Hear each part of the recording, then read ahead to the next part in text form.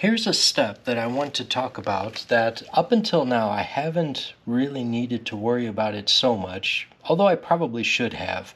So this is something I'm going to correct going forward, and that is the need to remove the amine blush from the surface of cured epoxy before doing any sanding. So one thing that this will cause is if you don't remove this, it's like a residue. If you don't remove this residue from the epoxy, what will happen is any additional layers that you put on top of the cured epoxy may not stick to it, and you could get delamination. So it's really important to remove this. Especially if it's on there really bad, and I'll explain what that is in just a moment. But it does need to be removed, and what it is the hardener in epoxy should form a chemical reaction with the resin. And if you have cooler temperatures with higher humidity, and strangely enough, if you have a lot of carbon dioxide around, then that hardener can bond with the humidity in the air and the carbon dioxide instead of bonding with the resin. And this happens on the surface, and that will leave a maybe sometimes a cloudy film on top of the epoxy. It can also show itself as like some type of crystals. So you might see like a crystalline structure on the epoxy. You can also feel it as a sticky surface. So if you run your hands over the epoxy after it dries and it feels sticky, that is what's called an amine blush. And it's a residue that needs to be removed. Now, this residue, you might think, well, I'll just sand it.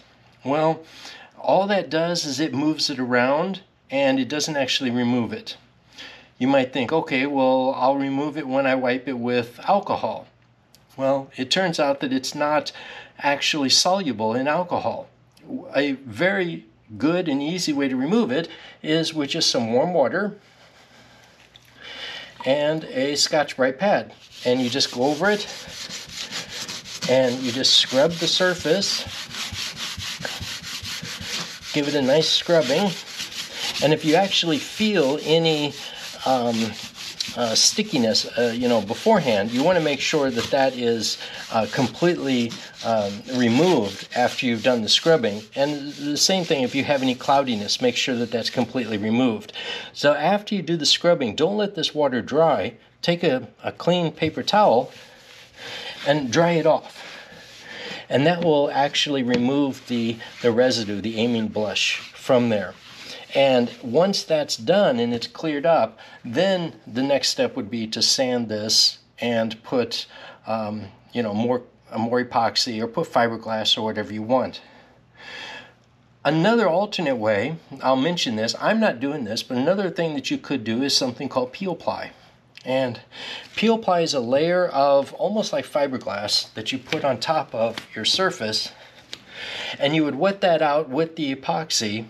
And because the amine blush forms only on the surface, when you have the peel ply, it'll form on top of the peel ply. So imagine this is the peel ply here on top of this. The amine blush would form on top of this, and then you peel it off, and as you peel it off, the underlying surface is free of the amine blush. And in addition to that, the peel ply will also leave the surface already in a rough texture, and you don't need to do any sanding. It's ready to go right away with another layer of epoxy. So I'm not doing that because it just seems a waste to me to have to throw away all that peel ply. It's a single-use product, and I think I'm just going to go with a normal Scotch-Brite brush and some simple warm water, and make sure that my surface is completely shiny, clear, and no cloudiness and no sticky residue.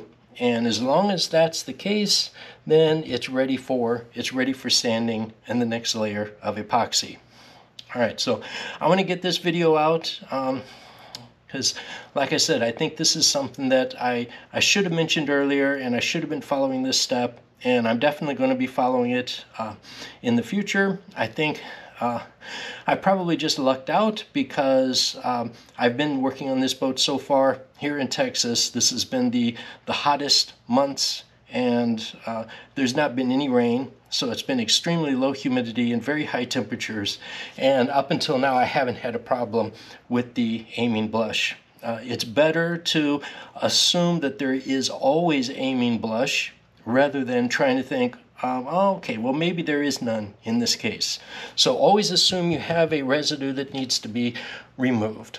All right, that's enough for this video. All right, bye.